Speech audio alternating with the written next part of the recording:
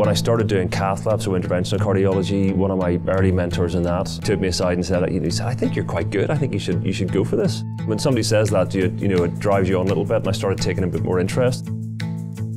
We all try and be as empathetic as possible. We have to try and understand our patients' stories, and I think particularly a really good example of that is the young adult population.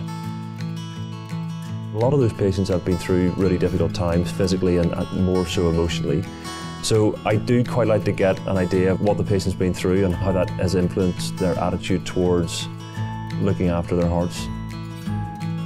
Many of them are under the false impression that their life's going to be limited because they've got congenital heart disease, but with the right care and the right attention to detail and what we do, we can really make sure these people give as much into society as they can and reach their potential.